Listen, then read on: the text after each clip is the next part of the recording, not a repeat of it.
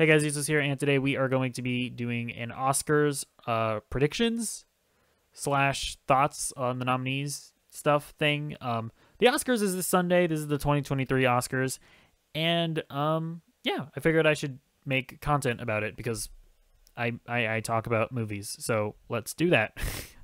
I'm not redoing this intro. Okay, you're getting a sleep deprived video today.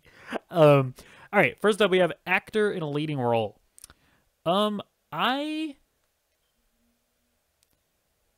okay, so I have seen Elvis, I've seen The Banshees of Inisherin, and I've seen The Whale. I've not seen After Sun, and I've not seen Living. So, my apologies about that. Honestly, I would give it to Brendan Fraser. I think Austin Butler and Colin Farrell were really great, but I think that what Brendan Fraser did in The Whale is like genuinely pretty incredible, and like he really had to pull. I feel like to do a performance like that, you really have to like pull out of your soul. So yeah, and then who do I think should win, or who do I think will win? I think it's gonna go to Brendan Fraser as well. I think it could go to Austin Butler. I don't know. It's like the Academy, they always like to give it to people who play like real people. Because I think didn't Rami Malek win for Freddie Mercury? So I think it could go to Austin Butler, but I want it to go to I think it will go to Brendan Fraser, and I want it to go to Brendan Fraser. Okay, actor in a supporting role. Here we have Brendan Gleeson for The Banshees of Inisherin, Brian Tyree Henry for Causeway, Judd Hirsch for The Fabelmans, Barry Keoghan Keegan for The Banshees of Inisherin, and Ke Huy Quan for Everything Everywhere All at Once. I think that it should go to Brendan Gleeson. I think of all of these performances, I think he gave the best one.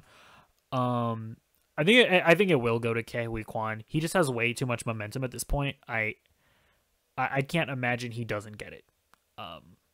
But I think if it doesn't go to Ke Huy Quan, I think it'll either be I think if it doesn't go to Ke Huy Quan, I think it would probably go to Brendan Gleeson. Like I think Brendan Gleeson has an outside shot, but Ke Huy Quan is gonna get it. By the way, I hope I'm not pronouncing that wrong. I mean, I definitely am, so what am I getting? But yeah, I think it should go to Brendan Gleeson, but I think it will go to Ke Huy Quan. And not that I'm going to be mad about that. Okay, here we have actress in a leading role. So we have nominated Cate Blanchett for Tar, Ana de Armas for Blonde, Andrea Riseborough for To Leslie, Michelle Williams in The Fabelmans, and Michelle Yeoh in Everything Everywhere All at Once. I think it should go to Cate Blanchett. I think she just gave an incredible performance in that movie. I think not quite to the extent of Brendan Gleeson or of oh my gosh, I'm blanking on his name. What is Brendan Fraser? Where like I feel like Brendan Fraser really had to pull something out of his soul to deliver that performance.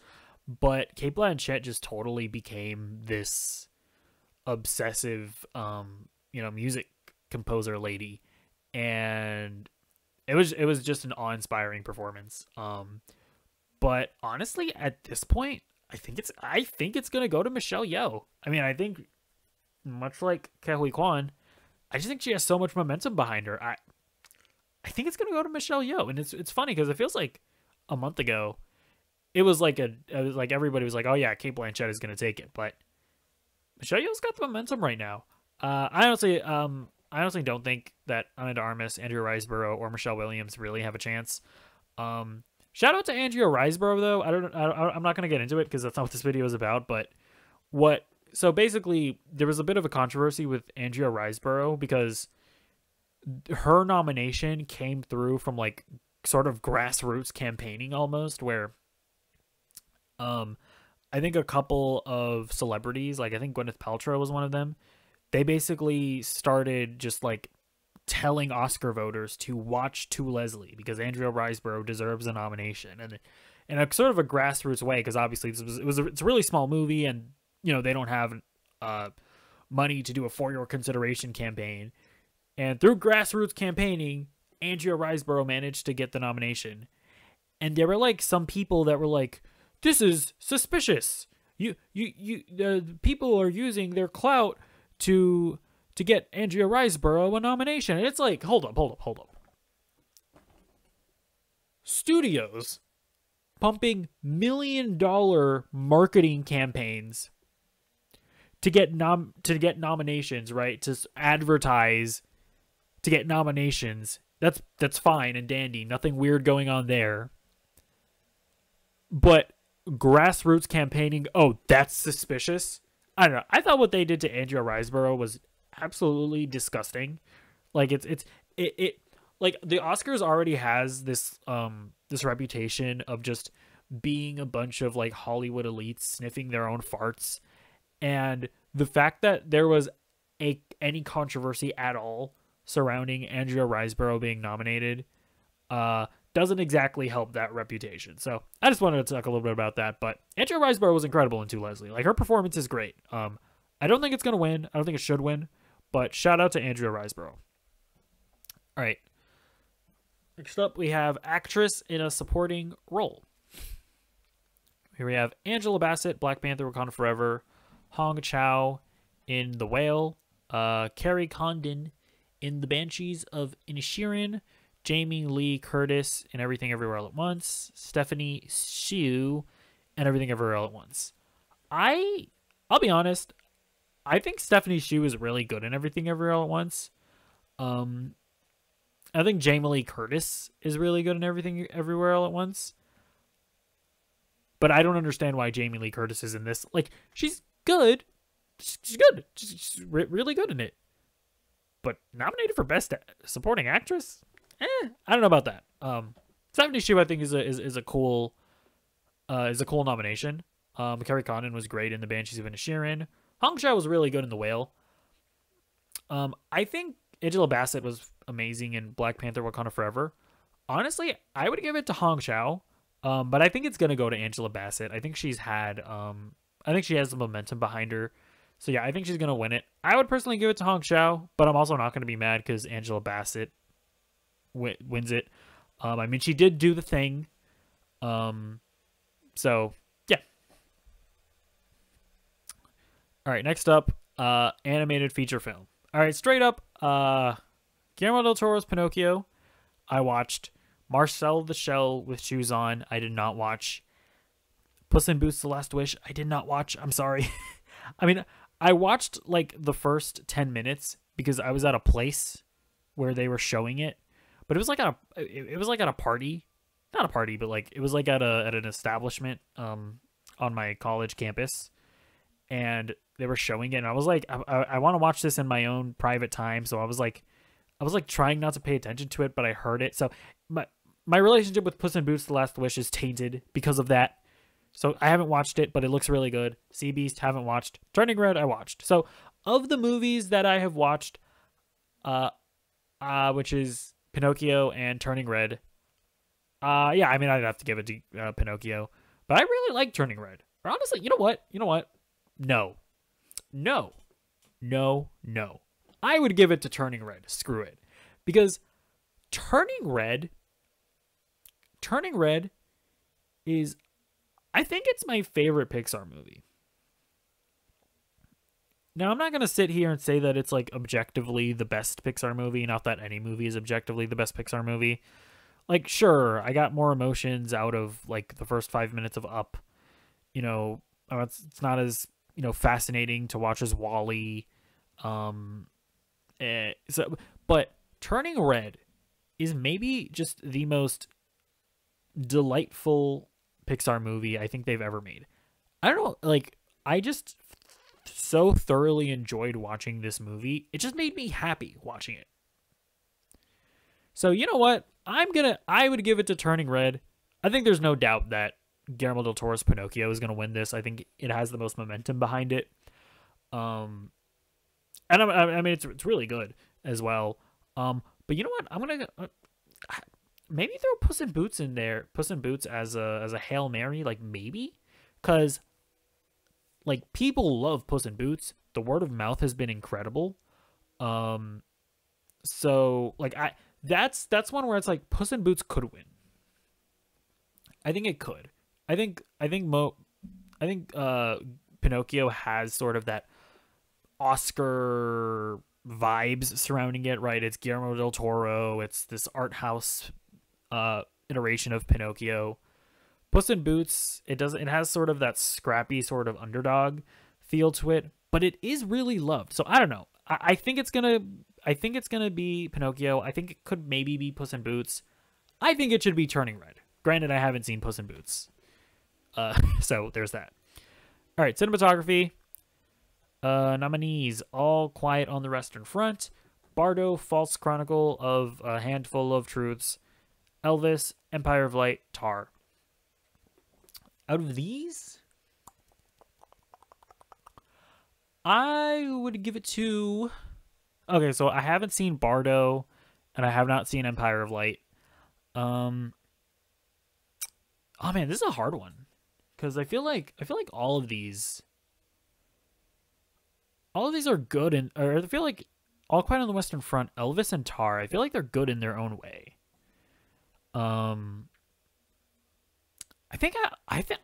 Honestly, I think I would give it to Tar.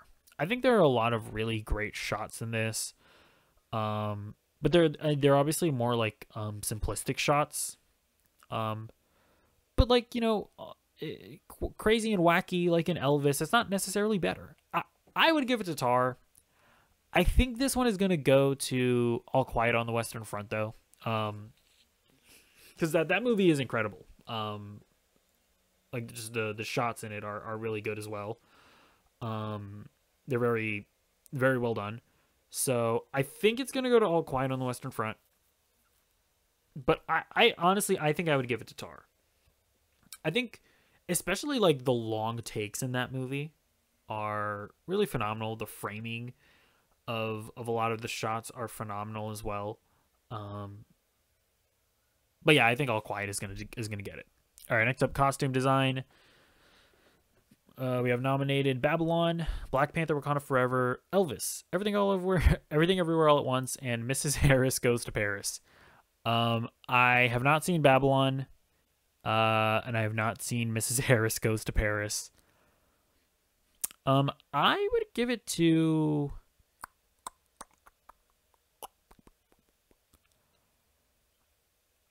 Honestly,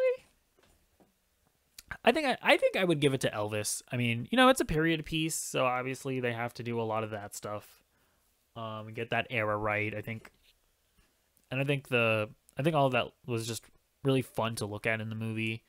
Shout out to Everything Everywhere All at Once, because at first when you hear best costume design, it's like, oh yeah, no, for sure, like because of all of the different iterations and all of the different costumings of all of the different sort of, not to hate to use MCU terminology, but variants of all the characters. It's like, oh yeah, no, there's some neat costume design in there as well.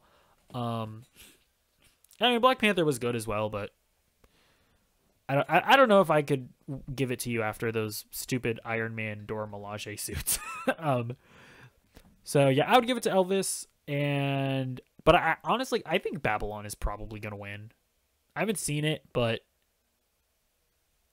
it's like about Hollywood, and they're all wearing fancy dresses and whatever. I think Babylon's probably gonna win. All right, next up we have directing.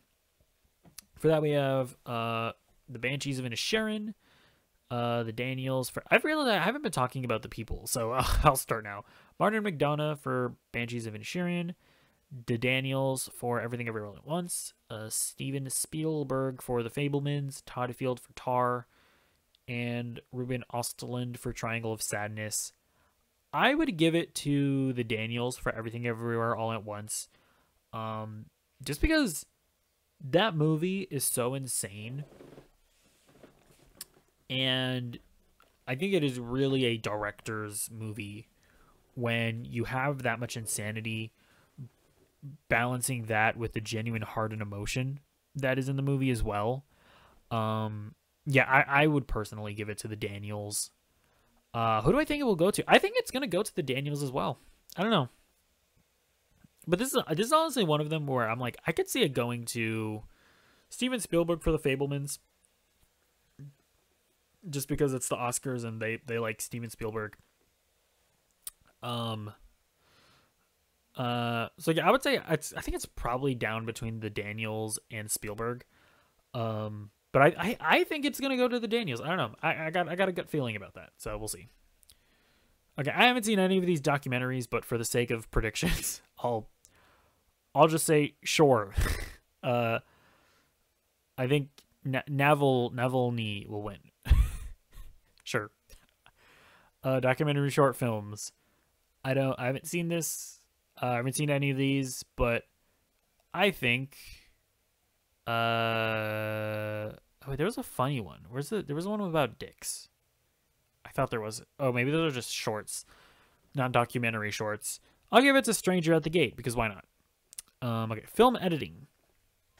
Here we have Mikkel E.G. Nielsen for The Banshees of Inisherin, Matt Vila and Jonathan Redmond for Elvis, Paul Rogers for Everything Everywhere All at Once, Monica Willie for Tar, and Eddie Hamilton for Top Gun Maverick. I would give this to Everything Everywhere All at Once. I mean, there's some really fantastic edits in that movie and sequences where like editing is really important. And I also think it's gonna go to Everything Everywhere All at Once. I don't know. I think it will. I have another gut feeling about that. Just when you think about the editing bay, right, for those scenes, especially when it's like really quickly going through all of the different universes. Yeah, I think it should go to Everything Everywhere. I think it will go to Everything Everywhere. All right, next up, international feature film.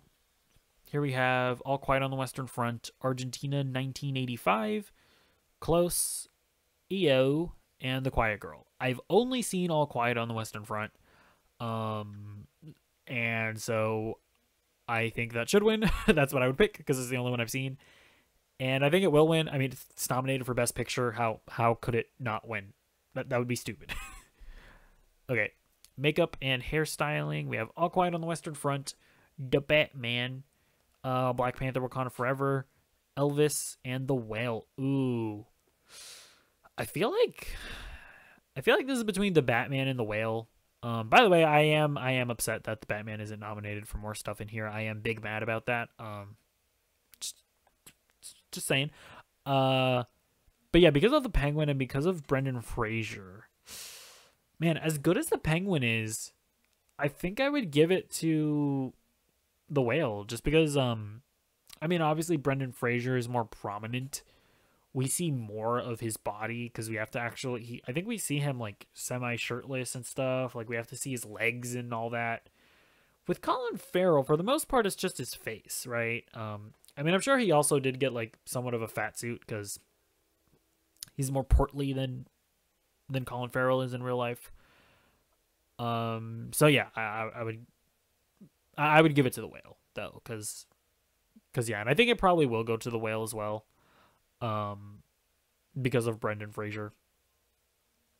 So, yeah. All right, Best Original Score, All Quiet on the Western Front, Volker Bertelmann, Babylon, Justin Hurwitz, The Banshees of Inisherin, Carter Burwell, Everything Everywhere All at Once, Son Looks, The Fablemans, John Williams. I'm not going to lie, I don't remember the music from any of these movies. Full disclosure. But I think it's probably gonna go to John Williams for The Fablemans. So, by the way, I should say the Batman should absolutely be on here. How is? Oh, you know what? Never mind. I think it's gonna go to Babylon. I haven't seen Babylon, but that is the only one of these movies where I've seen anybody talk about the music. So I think it's gonna go to Babylon. I haven't seen Babylon, but I'm just gonna go ahead and say that I think it probably should win. Because I think it's Babylon is I don't remember what's his name. I think it's directed by the guy who made La La Land. So I would assume he probably used music better than most of these other movies that I've seen, but don't remember the music for. Best original song.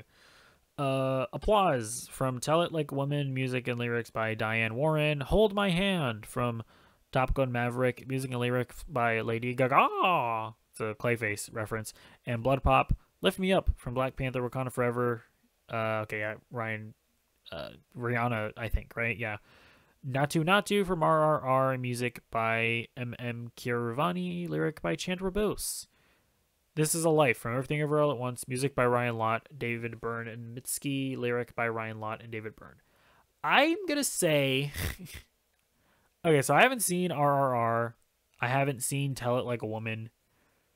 But if I remember correctly, Top Gun Maverick and Black Panther Wakanda Forever, those songs aren't even used in the movie. Am I right? Isn't the Lady Gaga song done in the end credits? And Lift Me Up, isn't that also in the end credits? Maybe is it in the post credit scene with T'Challa, where you see his kid? After that is when the music starts. Am I right or am I wrong about that? So I'm like, I don't even know if I count those because they're not even used in the movie. Are original songs usually used in movies? I'm honestly not sure. But it's like, I don't know. I don't remember This Is a Life from Everywhere All at Once either. So I don't know. I'll give it to RRR because I think I've heard people talk about that song, and I think it's actually in one of the dances in the movie. So I think that one should win, even though I haven't seen the movie. And I think Lift Me Up will win probably because of Chadwick Boseman, and the emotions surrounding that song. Hold on, I actually have to reset my camera. I'm not editing this out. Screw you. That's why. But either way, here we are. The Big Dick Award. Maybe the only one that matters. Some people would say that. I wouldn't say that. I respect all the other awards. Best Picture. All right. The nominees are All Quiet on the Western Front. Matt Gernryd is the producer. Okay, I don't need to read the producers. Avatar: The Way of Water, The Banshees of Inisherin, Elvis, Everything Everywhere All at Once, The Fabelmans, Tar, Top Gun Maverick, Triangle of Sadness, and Women Talking. All right, straight up, I would take out... Oh, I will say, I have not seen Women Talking. I have not seen Triangle of Sadness. Okay, I've seen all the other ones. I would take out Top Gun Maverick, and I would take out Avatar and replace either of those with the Batman. You're telling me that the stupid Save the Whales movie, and oh, look at us, we're flying planes. Whoa. Telling me that beats the Batman? You're telling me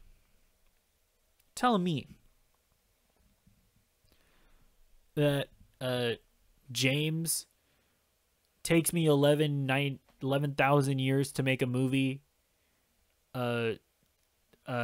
Christopher, stupid, dumb face McQuarrie is beating the GOAT Matt Reeves. Tell me. All right, that's all. I'm not gonna get too into that. But okay, I think that it just has so much momentum. I think Everything Everywhere All at Once is gonna take it. It just has so much momentum. I think it's gonna take it. And I think it should take it. I think it should. I just, that movie, like the way that movie is as ridiculous as it is, but hits as hard as it does, is genuinely phenomenal and astonishing. I would put Tar as a close second. Because I really enjoyed Tar as well. But yeah, I think Everything Everywhere All at Once is going to take it, and I think it should take it, honestly. Yeah, so we'll see about that. Production design, All Quiet on the Western Front, Avatar: The Way of Water, Babylon, Elvis, The Fabelmans. You know what? I think that All Quiet on the Western Front will and should take it. Oh, you know what? Never mind. I think Babylon is going to win this because it's the Hollywood effect, right? Because they recreated Hollywood. I think Babylon will take it. I think All Quiet on the Western Front should take it. Yeah. Short film animated. I have not seen any of these. I'm just gonna say my year of dicks will and should take it. Short film live action. I've not seen any of these. I'll say Le Pupille will take it, but I think Evalu should take it. Sound design. All Quiet on the Western Front, Avatar: The Way of Water, The Batman, Elvis, and Top Gun: Maverick. I think it's between The Batman and Top Gun: Maverick, probably. Just because of that Batmobile, and the Batman was incredible, and the jet engines in Top Gun: Maverick. I would give it, you know what? I think The Batman should win this, but I think Top Gun: Maverick will win it. Honestly, okay, you know what? This is a hot take to say that Top Gun: Maverick was just loud. Because, like, I remember, I don't know if I'm just turning into an old man, but my ears hurt in the theater with Top Gun: Maverick. I felt like that movie was just loud. The way that the Batman utilized its sound, I think, is a lot better. I think it's a lot more immersive. I think that Batmobile is incredible. I think whenever they decided to sort of not use sound, you know, sort of, or like in that opening scene with the Riddler where it's just him breathing, I think the sound design in the Batman is legitimately more immersive and creative than Top Gun: Maverick. I think it should win, but I think Top Gun will win. Okay. Best visual effects. Doesn't even matter. Avatar can and admittedly will win. I mean, my God. I mean, I think you can't, like, I don't think Black Panther Forever has any chance at all. Do you know what? Top Gun and Batman. You know what? I will say this. All Quiet on the Western Front and the Batman and Top Gun Maverick, shout outs to them. Because when you're watching the movie, you have no idea where the visual effects even are. You know? But I mean, Avatar is going to win. Like, it's even as mid as I think the movie is, the effects are incredible. So I'm not even going to make a joke about it. All right, writing, adapted screenplay. All Quiet on the Western Front, Glass Onion, A Knives Out Mystery. I think Glass Onion, even though it's an original film, I think it's adapted because it's a sequel, if I understand correctly. Living, Top Gun Maverick, and Women Talking. I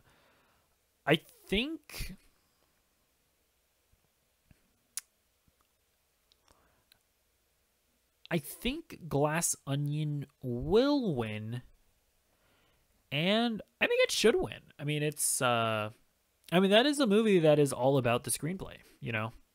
It's all about the mystery, and it's like that is a movie that is totally sustained by that screenplay, you know? Obviously all the other elements are incredibly important as well, but that's like the screenplay shines in that movie. So yeah, I'll be honest, I have no idea why Top Gun is even here. Like, come on. Am I the only one that thinks it's weird that Top Gun is even nominated? Like, even if you like the movie, it's like, should it be winning Oscars? For anything that isn't like cinematography, maybe, and sound, sure. I guess I don't know, whatever. Writing, original screenplay: The Banshees of Inisherin, Everything Everywhere All at Once, The Fabelmans, Tar, and Triangle of Sadness. I feel like The Banshees of Inisherin should win this, because that is another movie that is all about the screenplay and the dialogue. I feel like, and I don't know. You know what? I'm getting the gut feeling that I think it will win it as well. I think Banshees will win it. Granted, I haven't seen the Triangle of Sadness. I heard that is also has a really good screenplay. But anyway, I think the Banshees of Inisherin will and should win this. I just got that gut feeling there. Oh, is that it? No, that's it. All right. So yeah, those are my predictions for the Oscars 2023. Can you believe it? So yeah, on Sunday I'll probably make a video talking about, you know, my thoughts on the Oscars and the nominations. Hopefully someone gets slapped, or we need big events, big things to happen, okay? You can't make a boring show and have it be safe, the Academy. Okay? All right, get all reality TV on us. You can manufacture stuff. You can do that. Okay? But we need it to be entertaining. It can't just be a normal show, okay? Cuz nobody cares. All right? I hope you realize that. Literally nobody cares. We need people to get assaulted. So, I'll leave you with that, and goodbye.